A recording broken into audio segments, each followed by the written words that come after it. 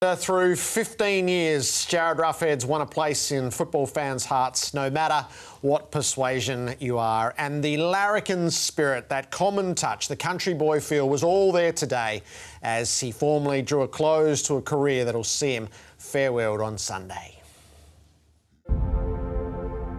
There's a few people, I reckon, within the industry that as soon as you see them, you start smiling. He's one of those guys.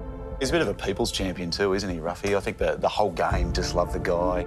He's been an incredible ambassador for our game and the people within sport and cancer sufferers to boot.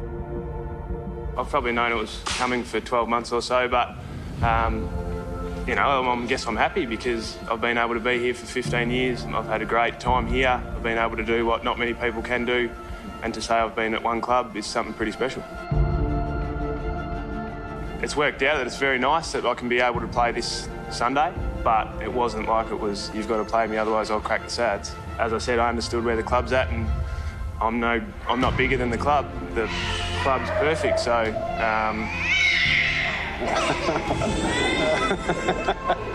Yeah, well, they're 3 minutes. Didn't even last that long.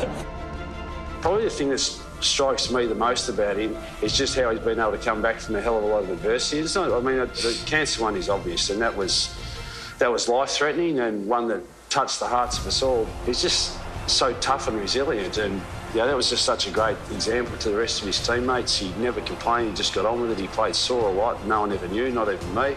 The great beauty of him was just very, very selfless and put the team ahead of himself so often throughout his footy career. Can the skipper put them in front with anything? Good, long, straight kick. He does. He does. You drive out on the freeway every day knowing that you're coming here to work with, you know, 150 close friends. Everyone's been such a great part of this footy club and my time here, so I definitely will miss that because that's all I've known. I've never had a job since I left school. I've just come straight into this. He'll leave a long legacy at this footy club for the contribution that he's made. That legacy will be on field, that legacy will be off field, and it'll be with our supporters and the memories that they'll have.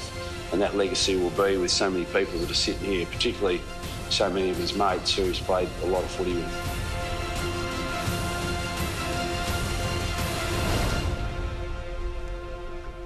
The dream was to play senior footy for Liam Gather.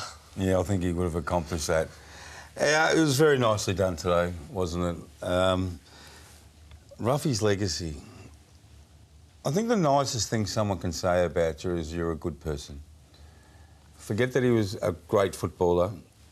Every single person says he's a great person. And I thought Damien Hardwick summed it up last night really well. And as I said, I put in the paper today about he's the people's champ.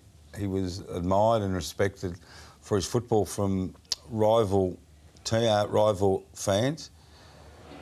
And then when he got his cancer, Jarryd, that's the most hideous of words. I think he gave a lot of hope and strength to people to watch him come back after 12 months, get the captaincy, showed a lot what the Hawthorn Football Club thought of him to give him the captaincy.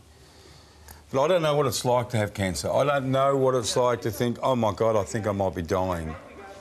And to see a guy who's got the same fears and challenges and to watch him overcome it and get back on the ground, I would imagine that would supply some level or some layer of hope for people. And he's been an inspiration on and off the field, which is a rare thing to say about a footballer. So Clarkson used 3 categories: courage, dignity and humility, and they all fitted neatly in the way that he was able to characterise them. And his footy career, so he came to prominence as the redhead running shotgun with Buddy Franklin, and probably in Buddy's shadow, although that was to underestimate him a little bit.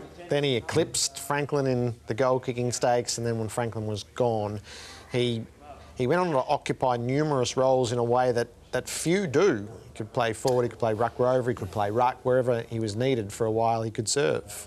I listened to Razor Ray. You know, we can talk to team, you can talk to fans, we can talk to coaches, we can talk to teammates, opponents about Jarryd Roughead. I kept saying this a lot, but I do drive in for 40 minutes and I listen to you in the morning, you're interviewing Razor Ray, and you asked Razor about Jarryd Roughead. And he spoke so well about him. He was talking like a coach. Oh, versatile, great below his knees for a big fella. And the competitive edge, he had it. And I was getting a bit fired up listening to Razor Ray this morning. I don't know how you were feeling, but he really described him so well. And what stood out to me, he goes, you had to be on edge when you played Hawthorn. Because you had Hodge, you had Lewis, you had Mitchell, you had Roughead, and they were telling me what I was doing wrong. They were so in tune with the game and what everyone had to do in the game. If I made a mistake, they go, no, you should be standing over there. And they gave me an insight on the ground that I hadn't heard before, and that's what days like today are all about.